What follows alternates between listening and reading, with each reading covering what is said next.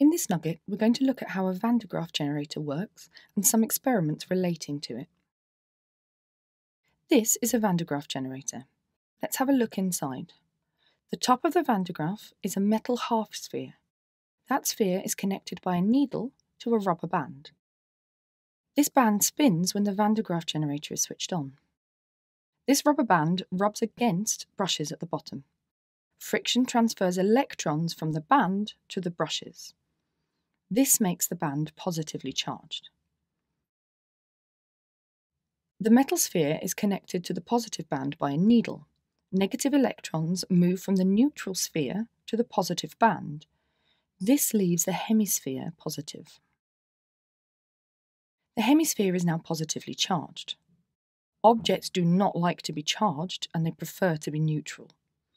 If we move a conductor connected to an earth wire near to the Van de Graaff, we will get a spark.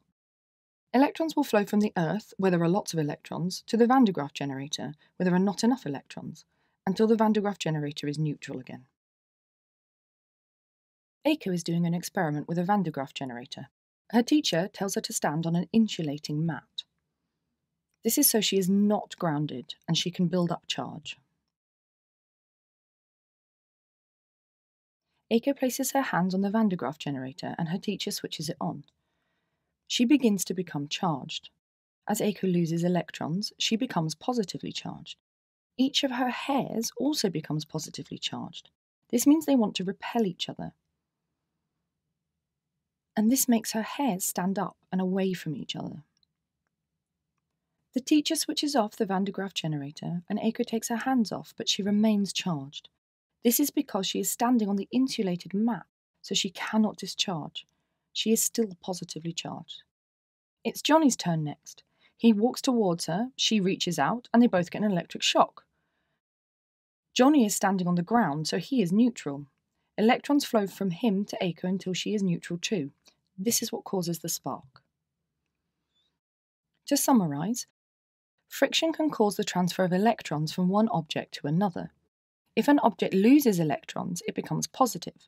If an object gains electrons, it becomes negative. If a charged object is brought towards a conductor, a current or spark will flow to make the object neutral. If the object is negative, the spark will flow away from the object. If the object is positive, the spark will flow towards the object. Keywords: electron, a small, negatively charged particle that orbits the nucleus of an atom. Charged, when an object is positive or negative.